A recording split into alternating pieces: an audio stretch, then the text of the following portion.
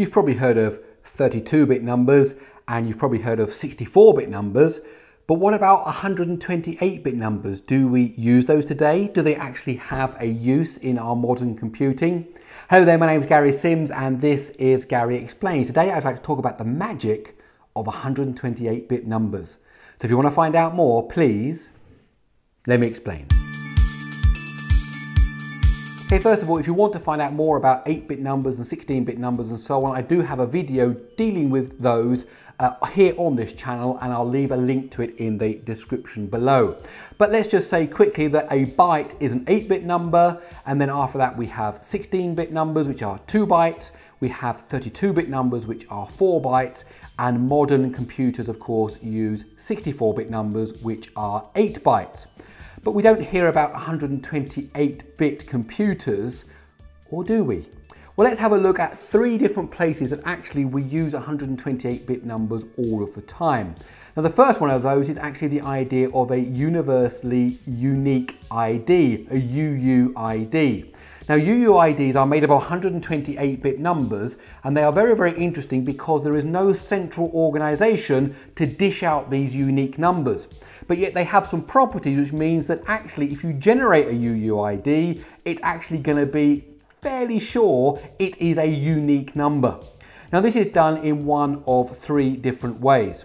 First of all, it can actually be just completely random. So a random number is picked across 128 bits, so that's across 16 different bytes, and the chances of my randomly 16-byte number to your random 16-byte number, the chance they're the same is actually very, very small. In fact, here are some interesting statistics.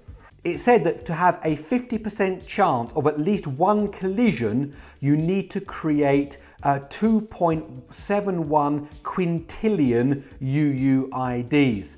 This number is the equivalent of generating 1 billion UUIDs per second for 85 years.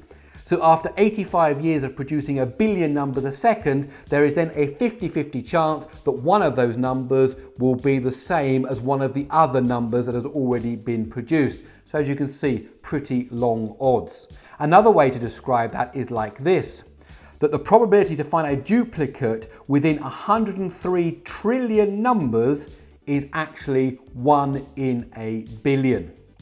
So what this basically means, if I'm writing some software that needs a unique identifier for something in a database, for example, I can generate one of these numbers just using random ones and zeros, and the chances that it's going to clash with another number in my database, or in fact with another number in any database in the world, is incredibly small.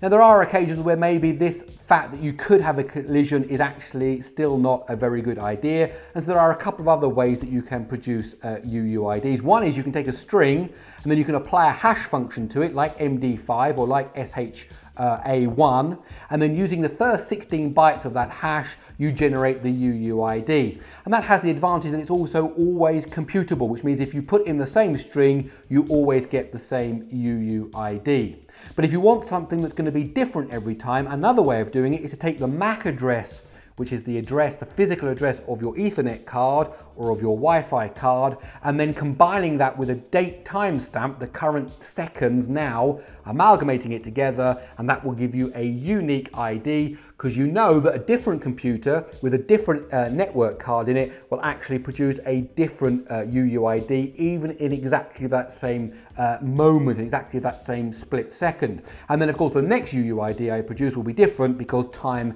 has gone forward.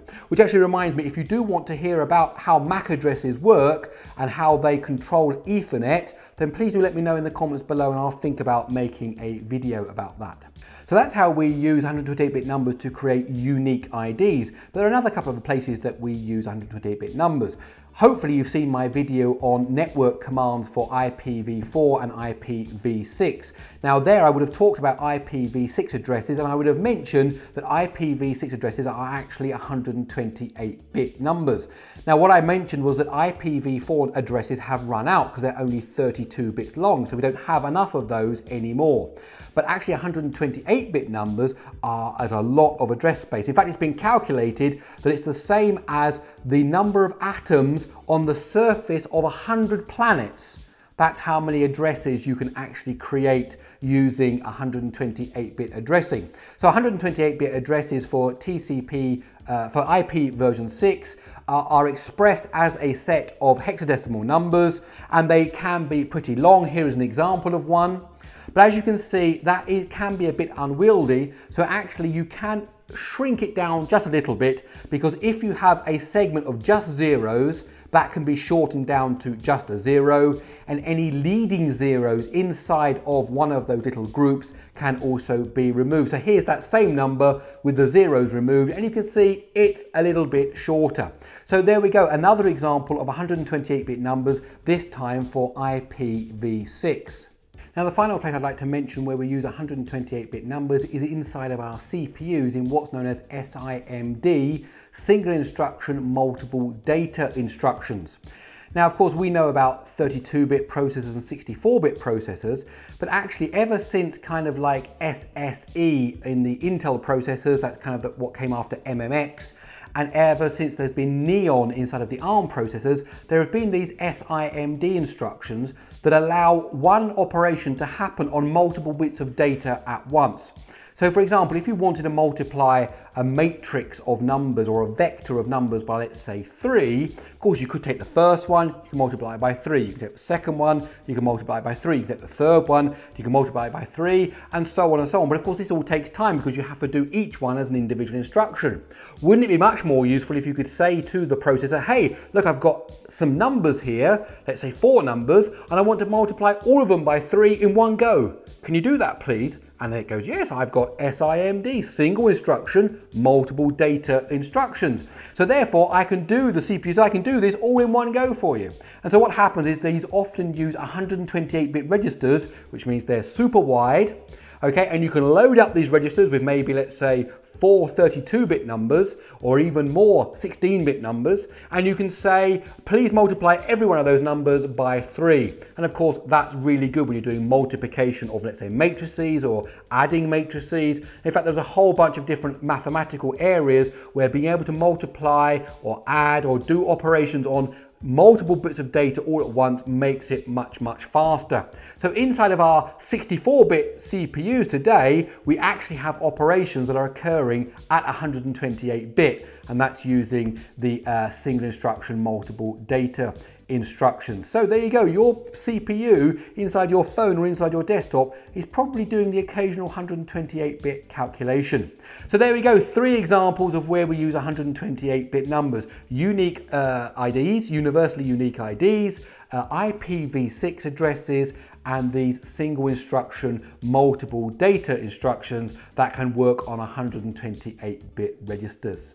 Hello there, my name's Gary Sims and this is Gary Explains. I really hope you enjoyed this video and this look at 128-bit numbers. If you did enjoy the video, please do give it a thumbs up. Please also don't forget to subscribe, and well, that's it.